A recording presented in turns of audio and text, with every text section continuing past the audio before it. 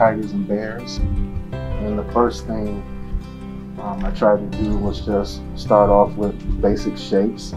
So I kind of made this vertical rectangular shape first. I taped it off and then applied the orange color. And then after that dried, I applied this black texture, which is concrete trowel patch, in which I covered the entire orange.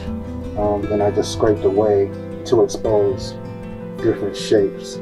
I came over and did a simple pour with polyurethane. When I paint, I just try to search for an image. I don't start out particularly knowing what I'm going to paint. So I'm always in search, in constant search of the image.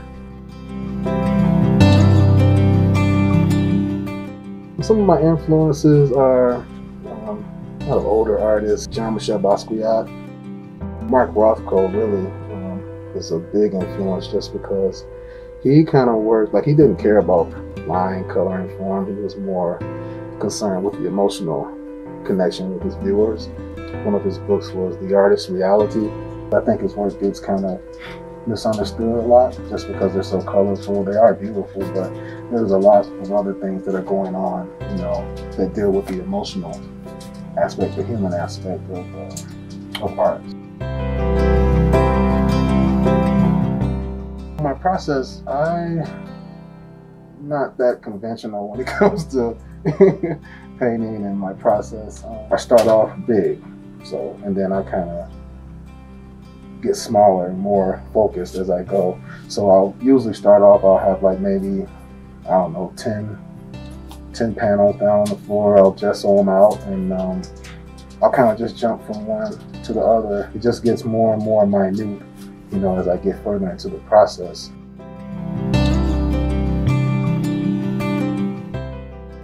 I think you just have to be able to have an ability to edit, you know, because as artists, you can beat a painting to death. You can go on and on and on. You're an artist, a writer, and write forever. You have to get to that point where you find clarity. I call it clarity. That's another term that I got from Rothko.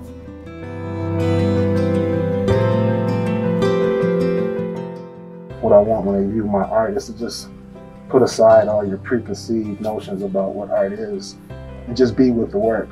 Art is like a universal language. We all know it. You know, it's just instinctually within us.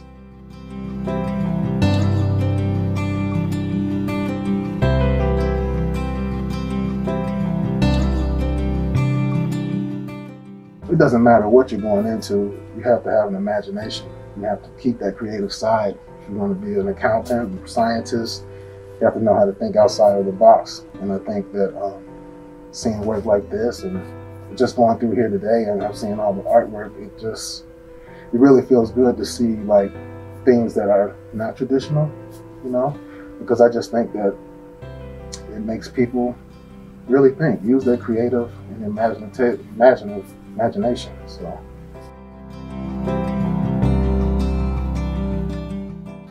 You know, to think about, it's not just a pretty picture on the wall, it really speaks to the human spirit. Mm-hmm, exactly. And so that's why, in my mind, it's always political, yeah, because that's what the human spirit is. Mm-hmm. Yeah. So to have the students be able to engage in that way, it really does mean that's what liberal education is. Yeah.